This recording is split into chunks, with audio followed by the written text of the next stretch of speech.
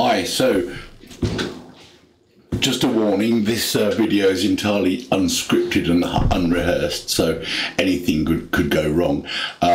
I also have to apologise for the background noise. It's pretty warm here today. I've got the window open and we seem to have builders working nearby, Coast Guard helicopters going overhead and an abundance of seagulls today, so it could sound a bit noisy in the background, but so apologies for that. In this video we're going to be having a look at using the new Elementor Loop Carousel widget, which is relatively new, but if you're running the latest versions of Elementor you should have available. You may need to pop over into Elementor settings and features and make sure Loop here is active. You also want to make sure you've got, I'm sure you have already, but you need to make sure you've got things like Flexbox container active as well. So without further ado, let's hop in. I've created a new page here. It's got header and footer, but I've created a new page, and what we're going to do is use the new Loop Carousel widget as a kind of pseudo replacement for the standard Elementor slides widget, which is good and has a lot of value, but it does have some design limitations in what we can do with it. So as I say, we're going to be using the new Loop Carousel widget to give us more design options. And actually the finished article will look very similar to how the slide's looking, hopefully even a bit better. The other shortfall of the slides widget is we have to create one of these for every slide that we want, which is not terribly convenient always. But as I say, it's a good widget, but there's a better way of doing it. So let me just delete that. The other thing I'm going to do on this blank page here is also just to hide the title. We don't need that. So first thing then, this Loop widget can get a bit confusing if you look at it for the first time, but actually if you break it down, it's pretty simple to do. And we're going to be using WordPress posts, the standard WordPress posts for this, and each post we create will be a slide in its own right.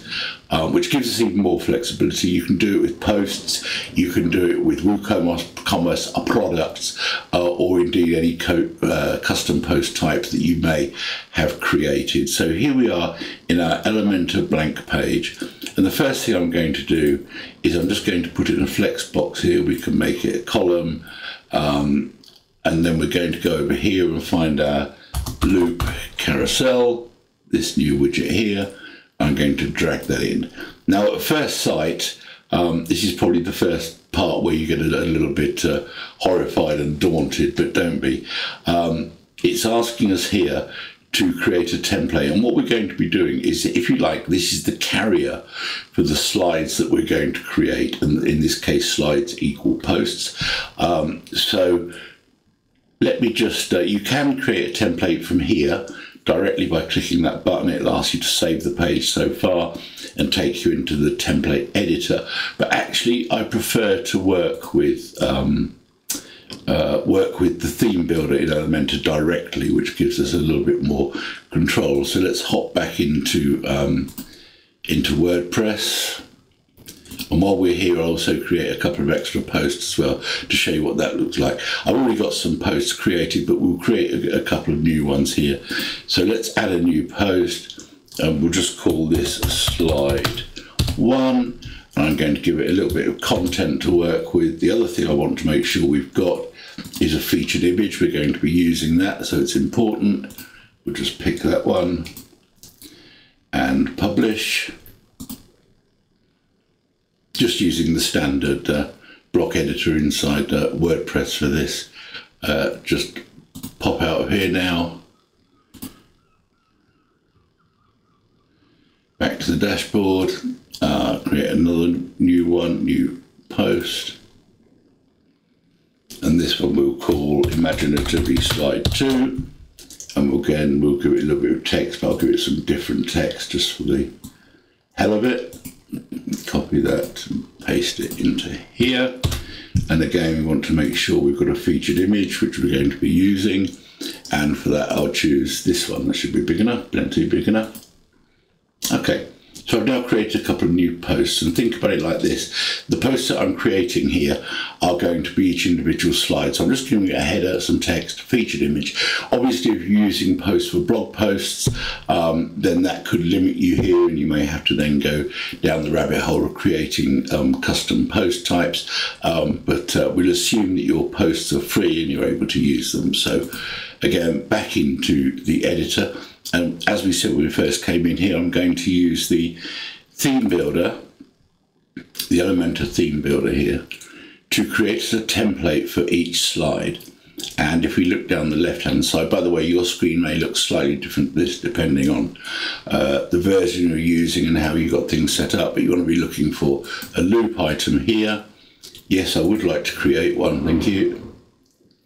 Let that go and do its business, and this will bring up now a separate editor. You can choose from templates, but we're going to create our own.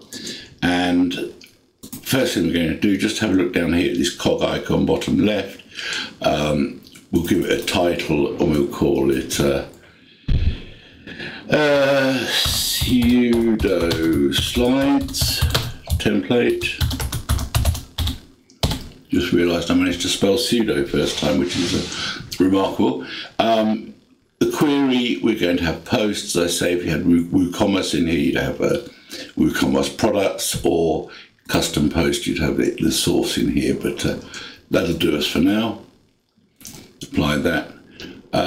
Okay, so the editor will reload here now. And here we are. So let's go ahead and put our first container in. One of the things I'm going to do here, and I do tend to automatically, is set the padding to 0, which ensures that we go edge to edge now with everything that we do. I'm going to give it, for consistency, I'm going to make it full width, because this will be full width within the container that we put it in, which is what we want. And I'm going to give it a fixed height, in this case of 500 pixels. Obviously choose whatever you need to do to make this right. And while we're here, we'll go into style. I'll choose the background type, and we're going to use dynamic data to call in the featured image, like so. Now, while we're here, again, I want the position center center, I want repeat, no repeat, and I want it covered. Okay, our final slide will actually be wider than this, but for now, that will do us fine. And the other thing I'm going to do now is just set up in this top level container. By the way, talk about top level containers, this is where the navigator pane comes in really helpful, because I can then see and name widgets accordingly, because it can get confusing. So I tend to use the navigator for anything and everything, so we can rename these like top level container, and that will make sure we don't get lost as we go through. Now the other thing, because I'm going to be putting a blurred background on, I'm also going to put in here another container. So I'm going to nest this container inside there and just call this one content, like so. And I'm going to put this container down the bottom, so I can select the content justified as bottom, and we may as well center it for good measure. I'm going to take out the padding as we did in the first one here, advanced padding 0, so we work edge to edge. I don't need to put any height on it or anything, because that'll be automatic. You could do if you wanted to, but we won't. So let's put in first of all the slide title, which is really the post title, and we'll just come here and pop in, no, not that one, pop in a header. I don't want this one here. Take that one out of the way. I want a heading. So if you're not aware, just a little tip as we go through, you don't have to any longer click and drag. You can actually just click, and then we can just pop that into there. Let's center it. Let's we'll have the text white. We'll set the content to be the post title. so.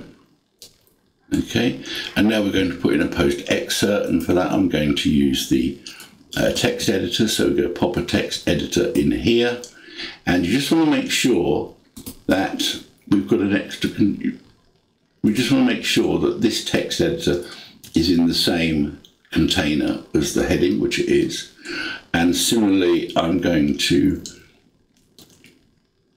change its style to color white. I'm going to center it in the container. And the other thing I'll do in here, having zeroed everything out previously, I'm actually going to unlock the padding, and I'm going to put in a left and right padding of 12, just so it moves everything from the edges slightly. Okay, so there we go. So the next thing I'm going to do here, actually that won't work, I'll do it a different way. I'll show you in a moment. So while we're here, let's put a background on here, and for that I'm actually I could go into style, background overlay, or background. I'll put in opaque layer, as we've seen previously. So let's just do that. I'm going to put in a background of almost black, and I'm going to take the opacity down to about 50%.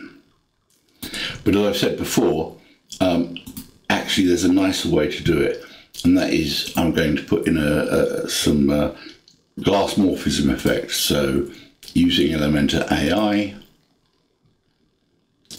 we'll just go in here and say create we'll say black glass morphism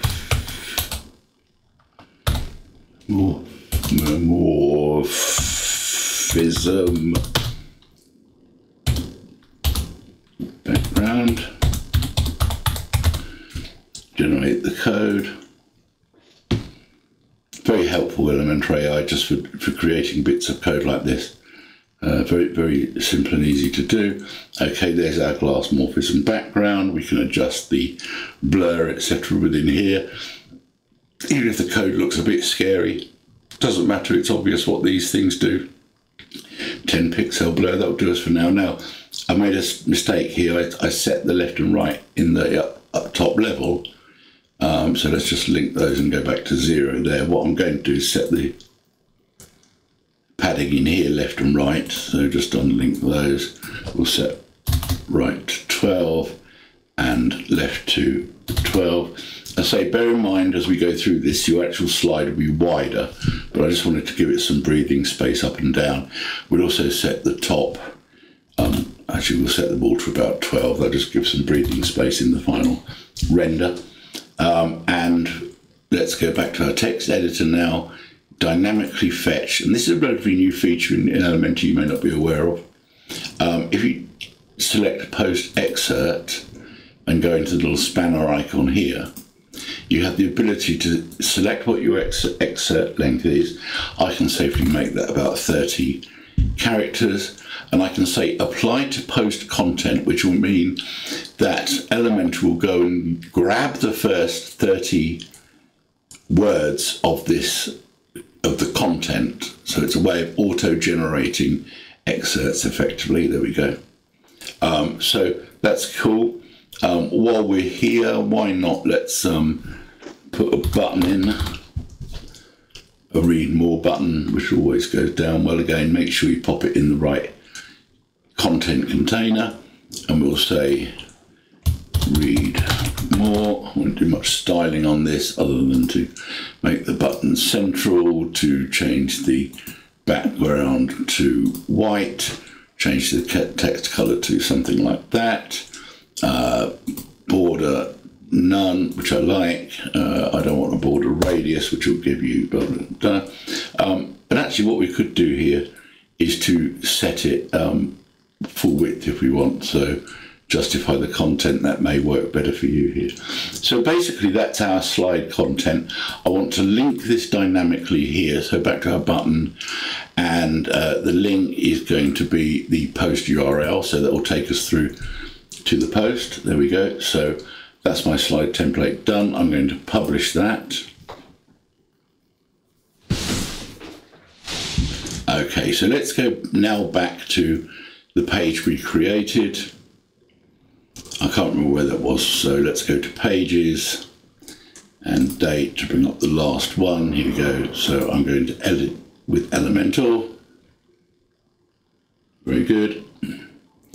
And now when I click in here, I can start typing its name. If you can't remember its name, just press the space bar. Here we go. So pseudo slides template is what I created. And now it's filled them in quite happily. But if you remember rightly, I said this was going to be wider, where you could have it like this, of course. But if I now select, so maybe the number of posts you have is 6, it might be 8, it might be 10, make sure it's enough. We're going to say display one slide and make slide on scroll just one. You'll notice we have our arrows in there, just like the slider widget, and our pagination in there. We can style those in here. So navigation, let's have the color as, we'll keep it as white. We don't want a border on it, we don't want a background on it. We could do it if we wanted to. We can always select the size of those, like so. Or we could not have them at all. Pagination, I'm just going to leave as it is. We can have it or not. And there we go. So I'm now going to update that.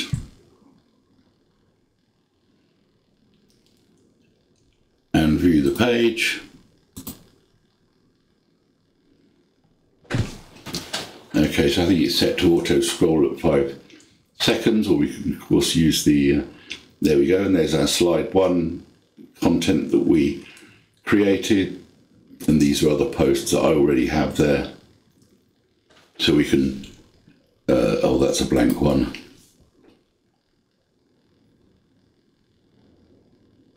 But you get the idea. We can navigate around with these if we want to, or we can just let it auto roll. And of course, if I want to now click through to the full article, I can click on there and it will take me where I want to be. So there we go. As I say, it may sound a bit complicated, but actually it's quite simple once you get to grips with it. If we look at, you want to edit that template, which I'm sure you will at some point, you can do so in the editor. Let's just make this editor a little bit more narrow. Yeah. So if you hover over here, you can see it says edit template, and it will save the changes of the main page before taking us to the template editor. Okay, and here we are. Now I can edit the template within here. So, hope that all makes sense. I hope that was useful. Here's an example of one in real life from a site I'm building. Let's just refresh that page so you can see what it's about.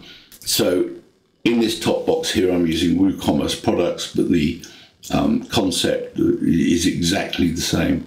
But in this case, I'm using it to advertise products. So there we go. That's the loop carousel, and using it as a replacement for the slider widget. And so I hope that was useful. Any questions, do let me know. Thanks for watching.